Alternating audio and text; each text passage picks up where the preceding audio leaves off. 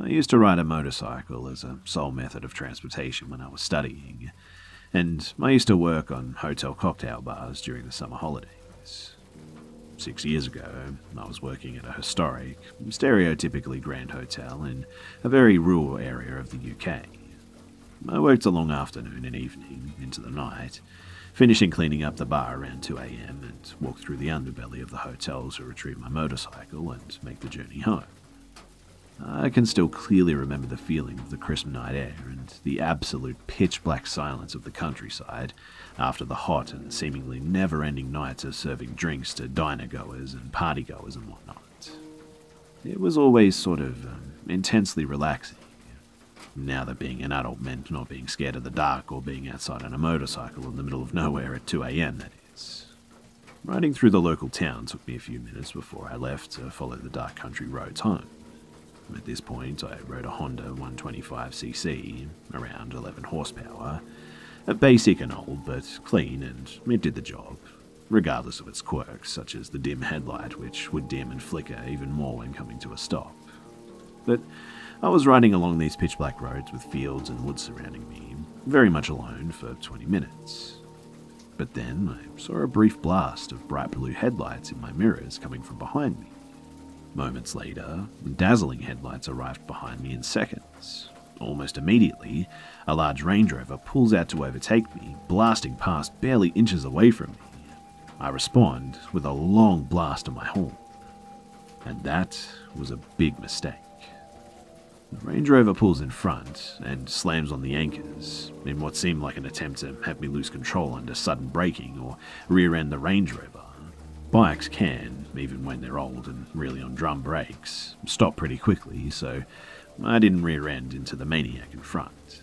I came to a controlled stop. I see the door of the range crack open, and a figure begins to step out. I went for it though, using all 11 HP of this little Honda's power, pulling an overtake. However, in those moments, this anger-crazed maniac had shut his door and stepped on the accelerator, causing us to be level and accelerating together when I reached his car. He then started to run me off the road, pulling me to the right, wedging me further over toward the ditch at the side of the road. And this is where I ended up, struggling to control the bike on the wet, dew-heavy grass around the side of the road, trying to stop the 140-kilo motorcycle dropping into the ditch. I struggled to regain balance, but managed to pull the bike back onto the road. At this point, I noticed the guy had got back out of the Range Rover and walked around the back, opened it, and was reaching inside for something. I had turned the bike to face the other side of the road, ready to turn either way and make an escape from the escalating situation. And just as I looked to turn, I took one more look over at him to see him pulling a large long object out of the back of the range. Again, I just went for it, taking another glance over my shoulder after 200 meters to see that he'd begun to continue driving up the road, away from where I'd run off the road. I slowed down to see what he'd do next, after driving away from me. He reached the top of the road and pulled over to the left, kind of waiting for me, I think, the lights reflecting on the road. And man, it was eerie. My heart was beating so fast, but it felt like time had stopped. I just carried on in the opposite direction to find an alternative route home in the pitch black. And just before doing this, I checked my phone for signal to see that I had no mobile coverage whatsoever.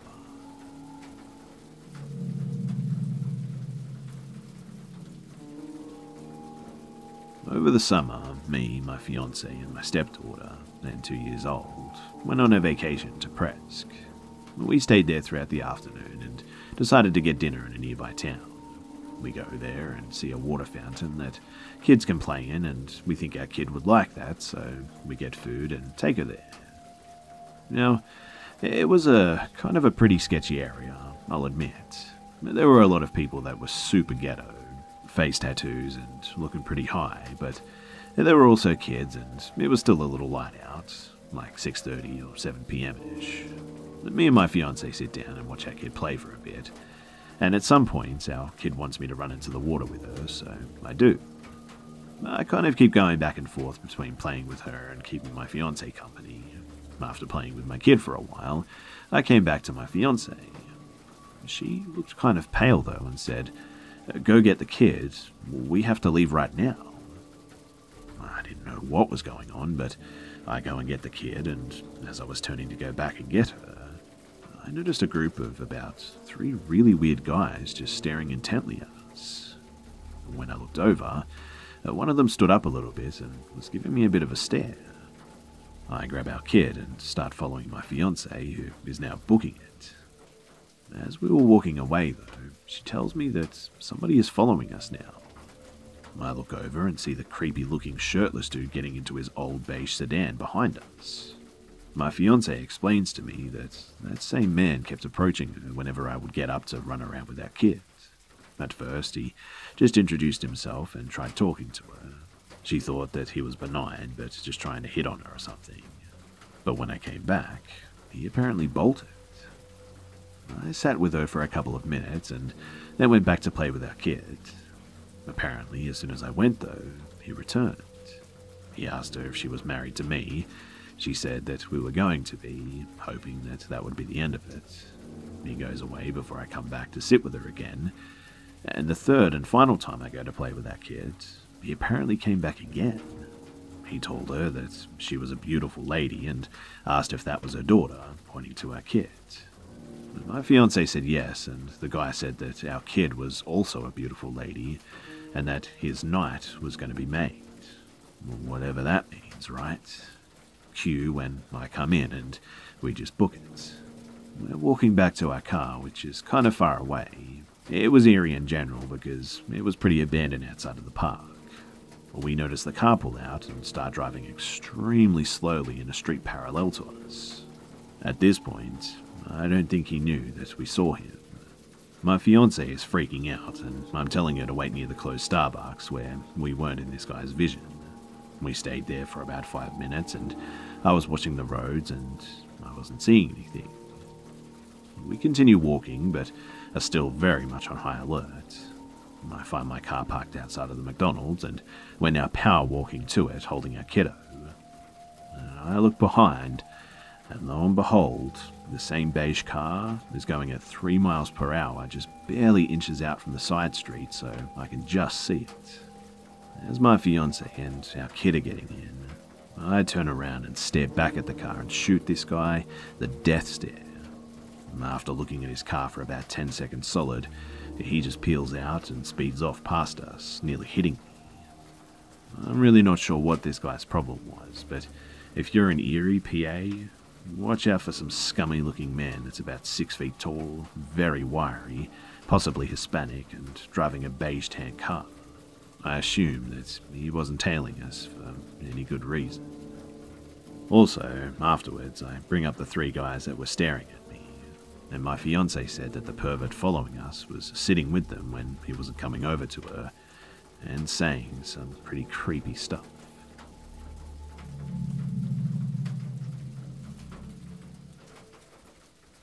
This is a story that my grandparents and my mum used to talk about.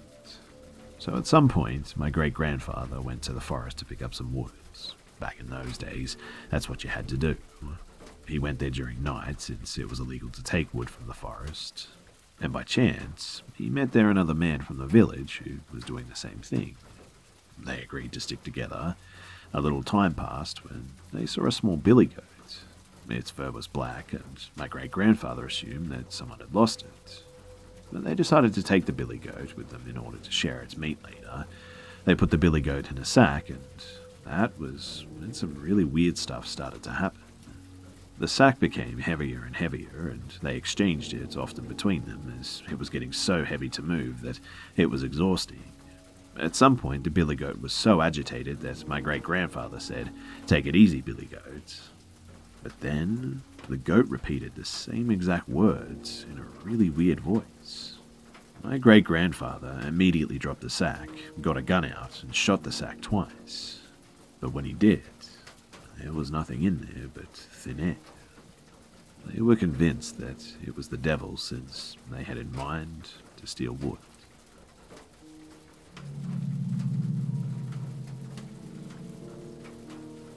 I usually stay up very late because I love being outside in my yard at night. But a few weeks ago, I was hanging around outside, sitting on a rock and just looking up at the sky. Everyone was completely asleep, including my pets, and I was the only person left awake, as usual. When I heard something whisper, and the strange thing was that it sounded like it was right near me. I heard the voice clearly, and I even remember how it sounded. It was raspy and feminine. It must have been speaking gibberish because I just couldn't understand it at all, even though I could clearly hear it speaking. I was frozen for a moment. I was afraid of looking anywhere, so I just kept my eyes down and waited until it stopped. It whispered for like almost 3 seconds, I'd say, and when it stopped, I just ran inside and didn't get out for the whole night. And a few days later, something else happened. Usually my parents lock the gate because there's a lot of creepy people lurking around in this area since it's so quiet and secluded. But I need to check on my cats a lot since they lurk around at night near the river, and I'm scared of something happening. Also part of a little remaining bit of OCD that I have left. So I jumped on the wood that we used for our fireplace, situated near the fence so I could look outside and see if my babies were up to something. And when I did, I saw something near the river. It's dark on the street, only illuminated by the streetlights, but I saw something moving through the trees, which are pretty tall, and it was really, really sudden movement. I don't even know for how long it lasted, but it felt out of this world. It felt like this shouldn't have belonged in this reality. It moved that quickly. And when I saw it, I felt the worst dread in my life that I've ever felt, and I just couldn't do anything. It was kind of like a human-shaped void, and I couldn't really see anything else from the distance that I was at. Actually, I'm not even sure how it looked like. It was like shaped a bit like a human, but it looked almost wrong. Like its bones, if it even has them, were kind of twisted around. And it might have been dark outside, but this thing was darker than anything else I've ever seen. There wasn't anyone else in the area, and I know how a person in the dark looks, so this was no person. I was shocked, and I think it must have lasted for a second or two, but what I know is that thing, it shouldn't have been there. I quietly got off the wood, so I didn't make a commotion, and I went inside. And I must admit that it's really shaken me to my core. After that, too, I kept feeling just really weird, and a bunch of times I felt like I was being shoved and pushed, even though there's nothing there, and these days, I just always feel really uncomfortable here.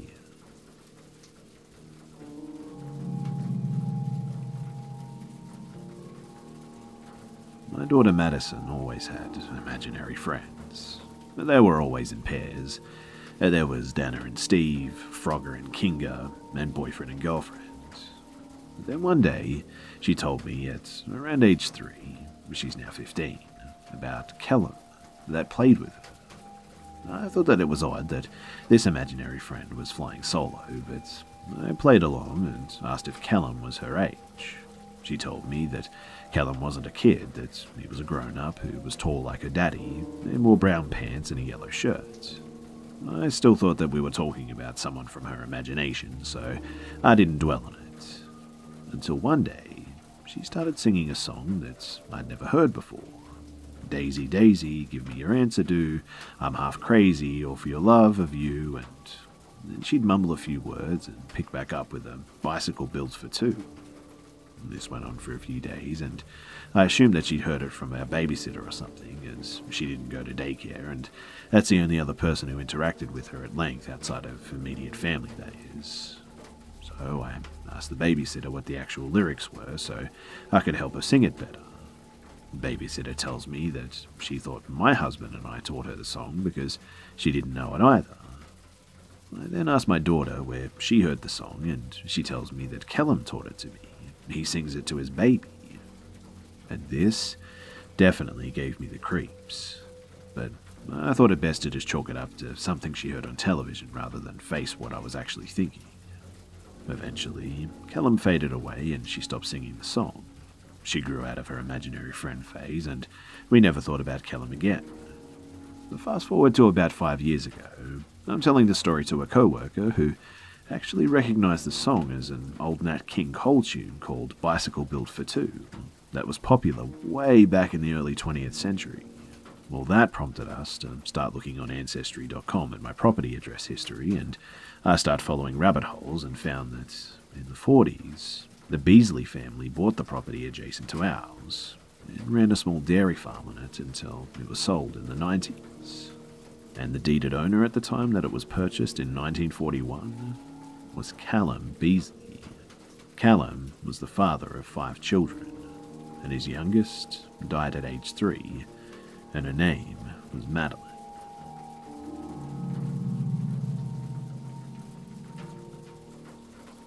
So first, some information about my great-grandmother, Gigi. She was born to immigrant parents in 1911 and passed away at the age of 94. Her father was an Englishman and her mother was from Luxembourg. Most of her family spoke German as well as English. However, Gigi only knew a little German. Gigi's mother only spoke German and was also almost completely deaf, so therefore Gigi relied on either her sisters to translate the mangled German or a crude family sign language that they had developed. Gigi grew up in rural North Dakota, and to frame the time period, she once told me about how, when she was a little girl, her family would regularly barter with members of the Mandan tribe, whom she described as real Indians, not like today. She also only attended the local school to about the 6th grade. Later in life, she was not particularly bright, but not dumb by any means. She was religious, but not a Bible thumper. The type of woman who you would give a religious birthday card to, and a Ninja Turtle action figure, who had a picture of Jesus but just never said grace. But the one thing that she was always very serious about was how she had met the devil. Gigi would tell this story when prompted, but she never seemed to enjoy it, and was always just consistent in her description. So, when she was 10 years old, she was misbehaving. Her father wasn't home, and her mother, again, didn't speak English. Her mother attempted to control her, but Gigi just ignored her. Finally, her mother tried to grab a hold of her, but Gigi flailed and almost hit her mother. Gigi's mother caught her hand and looked her cold in the eyes. She let Gigi go and pointed at the closet and left the room. Now, Gigi and her siblings were often sent to the closet as a sort of timeout, and she knew that she had messed up. So she went to accept her punishment, but when she opened the door, something was inside of there. Gigi said that the being had hooves and was covered in dark fur, which subsided a bit on the torso or the chest up to the face. The being had a man's face with dark eyes, an unkempt beard, and a mop of dirty black hair. And from only one side of its head rose a deer antler. Gigi said that the being stepped forward slightly before she slammed the closet door shut. She shrieked, and her mother came to see what the commotion was. Gigi could only really cry and wave her arms, but her mother opened the closet door anyway, and there was nothing there. She was always very serious about that story, and admittedly writing it even now makes me feel just off somehow.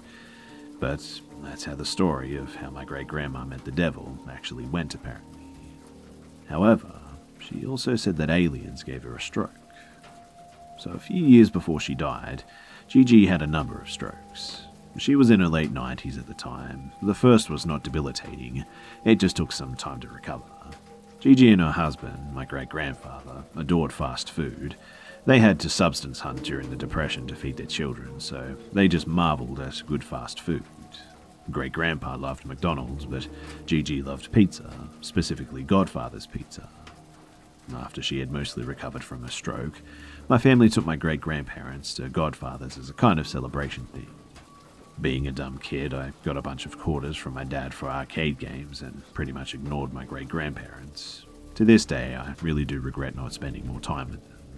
But I had an odd number of quarters after the games, and the restaurant had one of those little toy dispensers, the ones with the plastic egg things, and I bought one with my last quarter, and it was a tiny plastic alien giving a peace sign.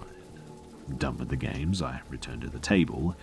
I was fiddling with the alien, classic grey looking, and Gigi noticed it. When I set the alien down, Gigi looked at it and inspected it closely. With everyone at the table, she held up the alien and looked at me and said, "Them's the things that come and got me." My mum, half laughing, said, "What, Grandma?" Gigi repeated herself and then said that they were the reason that she was in hospital. When my grandfather, Gigi's son-in-law, told her that she was in the hospital because of a stroke, she said, "Them things gave me the stroke." The family just sort of stopped pressing at this point, and things settled down after that. Most of my family just chalked it up to a joke or a stroke or something. I don't buy that it was a joke. Gigi was sweet, but she wasn't really a joker. Furthermore, I don't even think she knew what a grey alien was. I mean, she hadn't seen a movie since the 1950s, she didn't really watch TV, and she only really read the newspaper. She mostly just did crafts and listened to music in her spare time. As for it being a stroke hallucination, well, maybe, but it's still weird, right? Anyway, those are the stories of how my great-grandmother met the devil and how space aliens gave her a stroke.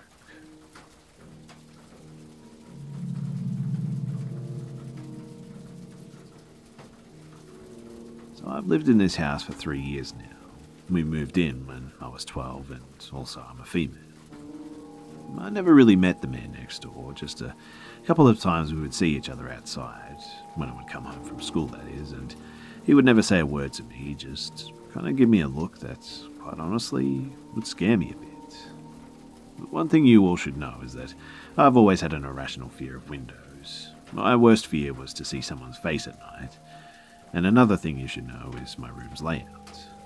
So, when you walk in, it has 2 big windows. It's a small room.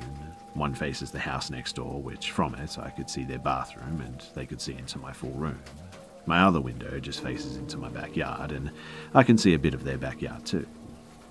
So I was 14 and it was about 9:30 p.m.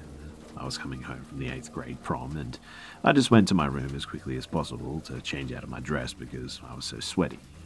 I get into my room and I start taking off my dress until I'm just in my underwear.